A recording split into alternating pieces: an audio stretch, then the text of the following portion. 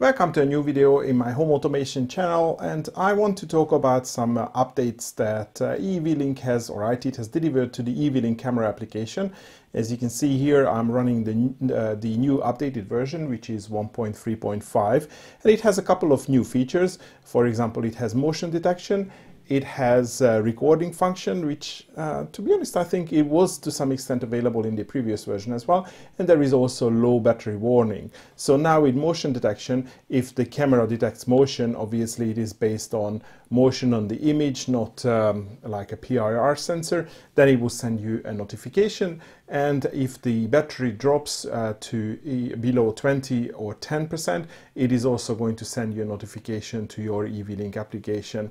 And of course, you can also choose to record the footage on the phone as well as a local recording. But as I said, I think that was available before.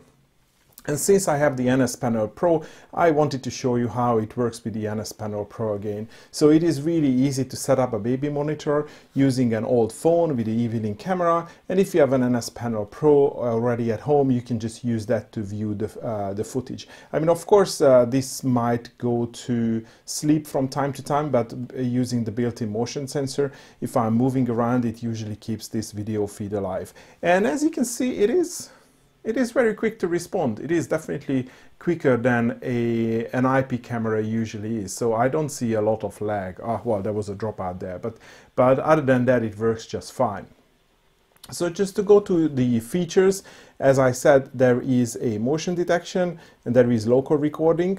And of course, there is the functionality. So it has gone to sleep mode now. So you can see that it has the power saving mode, which it does automatically as well, but we can push that button as well. And that's just going to dim the screen to the lowest possible settings. Of course, I also want to say, but it's also mentioned here on the screen, that you need to keep the application running, because if you quit or if you close the phone, then the stream will stop.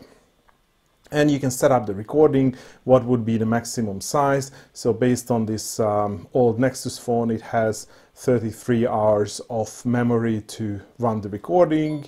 And if you go into settings, you can set whether you want to use the front or a back camera, which I think it was there before.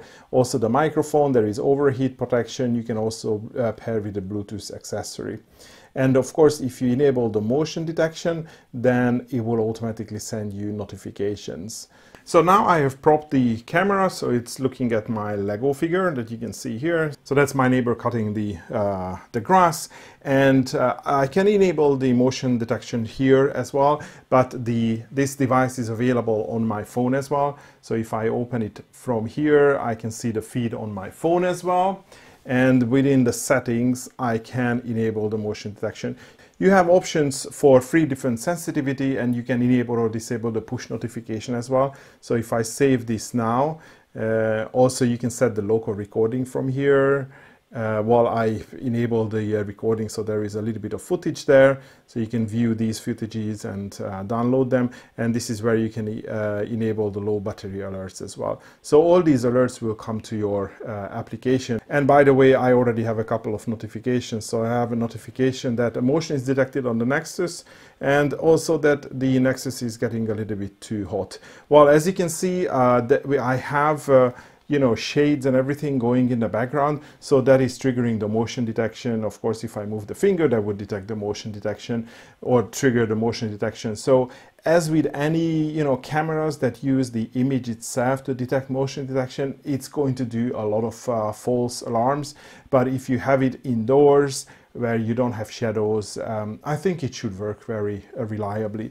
So you can obviously play around with the sensitivity, but I think you would end up getting some false notifications anyway.